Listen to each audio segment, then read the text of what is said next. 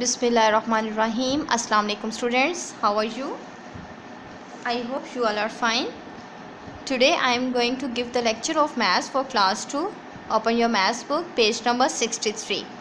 Page number 63. Open. Okay, first of all student, mention classwork, date and day at the top of the page.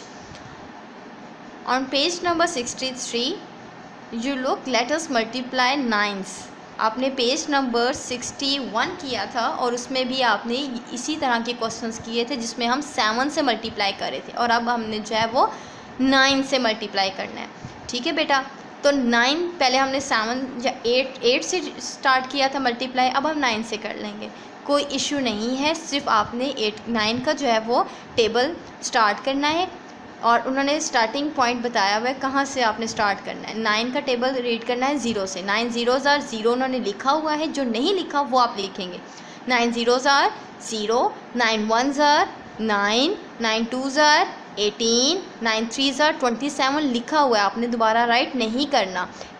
9 fours are 36, 9 fives are 45, 9 6 are 54 लिखा हुआ है, आपने दोबारा right नहीं करना। और 9 sevens are 63। ठीक है, और आपने जो है इन्होंने बिल्कुल सेम वैसे ही जो पेज नंबर 61 हमने किया था बिल्कुल वैसे ही हमने करना है और इन्होंने स्टार्टिंग पॉइंट दिया हुआ है 9, 9 ones are 9 लिखा हुआ है, यहाँ से आपने जो है वो स्टार्ट करते हैं। 9 ones are 9, 9 twos are 18, 18 दिया हुआ है और फिर 9 threes are से जो है वो आपने स्टार्ट कर देना। ठीक है बेटा, ये रिमेनिंग पार्ट जो बी एंड सी है ये आपने खुद सॉल्व करने हैं। अब क्वेश्चन नंबर 11 की तरफ आएँ तो क्वेश्चन नंबर 11 बिल्कुल सेम वैसे ही है जैसे पेज नंबर 61 पर उसका जो सेकंड पार्ट था जो मैंने आपको होमवर्क दिया था वो बिल्कुल वैसे ही है। इसमें क्या है, एक स्क्वायर की फॉर्म में डिजिट्स लिखे हुए हैं, काउंटिंग लिखी हुई है 1 से 100 तक। तो आपने जो है वो 9 का टेबल पीछे आपने 8 का टेबल रीड किया था और आज हमने जो है वो 9 का टेबल जो है वो रीड करना है और जो 9 के टेबल पर आता है उसको कलर करते जाना है। 9 ones are 9 जैसे कि उन्होंने कलर किया हुआ है, आपने एक कलर पकड़ लेना है और कलर करते जाना है। 9 ones are 9 कलर किया हुआ है, 9 twos are 18 कलर किया हुआ है, 9 threes are 27 कलर नहीं किया हुआ, तो आपने क्या करना है इसमें कलर कर देना है। 9 fours are 36, आपने 36 में कलर कर देना है।